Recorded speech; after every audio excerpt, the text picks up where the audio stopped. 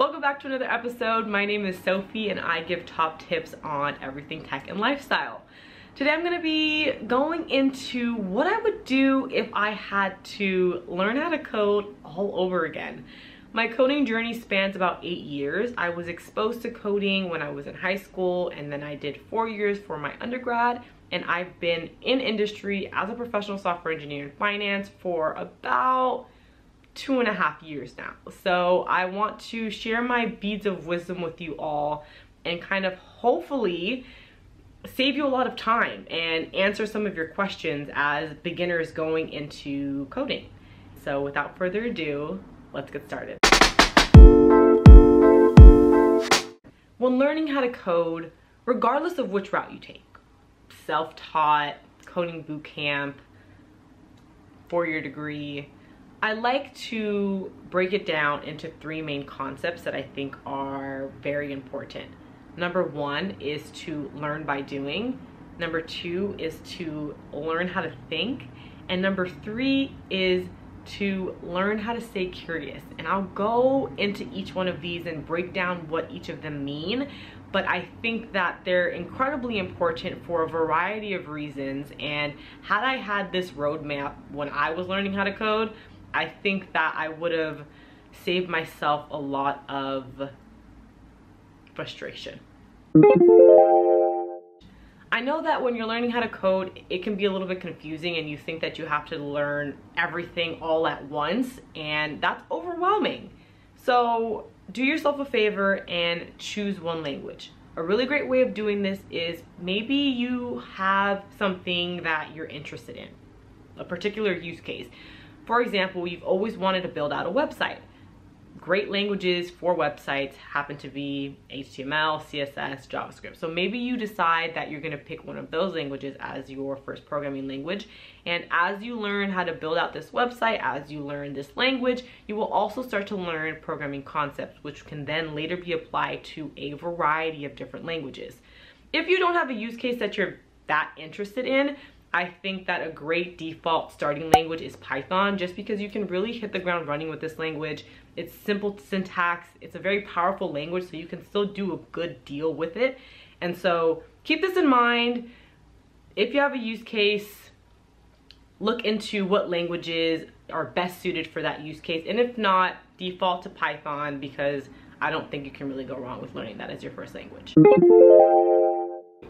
Side projects. The number 1 mistake I made when I was learning how to code was thinking that I could learn by simply watching a tutorial or by watching a professor solve a problem or a question and not actually applying what I was learning. Let me save you the time and tell you right now, you're not going to learn how to code by watching tutorials and by watching others code. You have to get your hands dirty and actually do it yourself. Pick interesting projects that solve real-world problems, and then you can work your way up to using really cool APIs. Lots of big tech companies have great application programming interfaces that allow you to do some pretty neat things. And this is really what got me super interested in programming, was the practicality and the ability to solve these real world problems. So pick side projects that have real world application, and as you are going through tutorials, as you are in class, as you're learning, make sure that you also are applying that knowledge and really building out some great side projects. Free Code Camp has a lot of great resources for side projects that will walk you through step by step the entire process. Another thing that I wanted to mention is I know that setting up your environment can be a little bit cumbersome and sometimes intimidating, especially for beginners.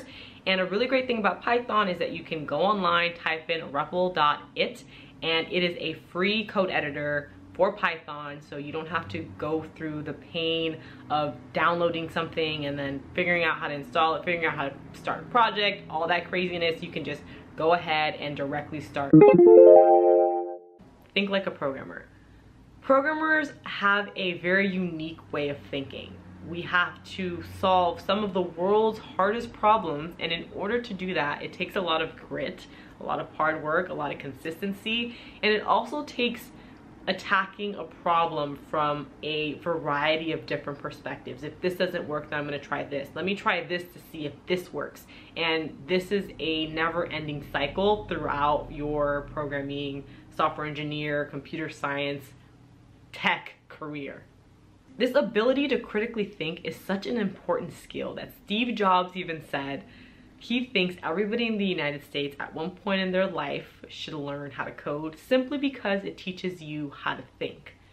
I know you're probably thinking to yourself, I don't need to know how to code to solve random things in my life or to lead a happy, healthy, productive, successful life. And you're right, you're absolutely right. But hear me out. You would be surprised as to how many questions I get on a day-to-day basis. This is outside of tech. Somebody will ask me a question and they genuinely cannot figure it out, and I'm able to figure it out in less than a minute. Now, I'm not like flexing and trying to brag like, oh, I'm so smart. No. I'm so used to thinking about different ways to try things that a lot of the time it bleeds over into every aspect of my life. And so my default is, let's try 100 ways until we get it to work and until we figure it out, versus I tried twice and I couldn't figure it out, so let me ask for help. Keep this idea in mind. Concept 2.2. Don't raise your hand too soon. When I was learning how to code, because of the pressure of deadlines and homework being due, I oftentimes would raise my hand a lot sooner than I would have liked, and I think that this actually hindered my quote programmer muscle from fully developing at the rate that it could have. When something is figured out for you, it is not the same as you solving it yourself. When you go through the motion and the growing pain of spending hours on line 47 and realize that it was a semicolon that was missing, the chances of you making that mistake again are very slim. And the reason why is because the next time you receive an error that's similar, your mind is going to develop a mental checklist of things to check as to what could go wrong. And because you've spent such a long time trying to debug this certain issue, that's gonna be engraved on your mental checklist. So let's say I'm coding and I spent an hour trying to figure out what was wrong with line 47, but now something else comes up and it's complaining about line 59, and the first thing that I think is, let me make sure that there's a semicolon on this line so that I don't have to spend another hour debugging or going through this issue, right? If you don't go through that process, through that pain, and somebody, your professor, your TA just gave you that answer, it's gonna take you a lot longer to develop that mental checklist, meaning that you're going to develop your programmer muscle at a slower rate. Like Albert Einstein said, it's not that I'm so smart and I'm a genius. It's just that I stay with problems longer, and I don't think that there could be a better representation of that statement than learning how to code and figuring out different programming solutions. So when you're learning how to code, give yourself some time. And if there is a deadline, I understand that sometimes there can be a lot of pressure, but before asking for help, or before raising your hand, really ask yourself, have I done everything to my own ability to really understand or try to debug this issue before asking for help?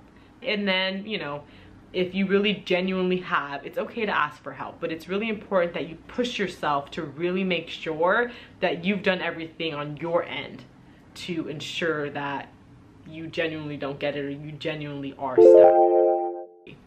Data structures and algorithms. Now that you won't give up easy, and I've given you a whole spiel on how to push yourself a little bit more before raising your hand for help, I think it's very important that I mention data structures and algorithms are the gateway to landing a job within the tech industry. You will have to go through a series of technical interviews, and these technical interviews consist of questions revolving around data structures and algorithms. I wish that when I was in college, I spent a lot more time focused on those two topics than I did. Whether you're self-teaching, boot camp, or you are an undergrad, make sure that you fit in an allotted time to go thoroughly through data structures and algorithms, genuinely understand them. I grouped data structures and algorithms into this section because data structures and algorithms are genuinely challenging, and so I want you to push yourself when you decide to dedicate your time to actually learning them. And like I said, make sure you dedicate a good amount of time to thoroughly understanding them. You're always a student. The tech industry is constantly evolving and changing, and because of this, it is vital that you stay open to learning. Be comfortable with the fact that you're not always gonna learn or know everything. In fact, my coding journey spans 8 years and I am not close to knowing everything within tech, and neither will you. Get comfortable with being uncomfortable. Get comfortable with not knowing everything. Get comfortable with asking questions, with staying curious, with wondering why something doesn't do what you think it does. Humility. There have been so many times when I know for a fact that I have done everything correctly, and more so when I was beginning to code, I would get really angry with the computer. Now I don't, because I kind of understand that it's likely something that I did. But when I was first learning how to code, I would swear up and down that I did everything correctly, and I just couldn't understand what this error was because why isn't it working? I followed the steps exactly. When you feel like you're getting in this space, take a step back and just process the fact that the computer does not lie. It's not working because you did something wrong.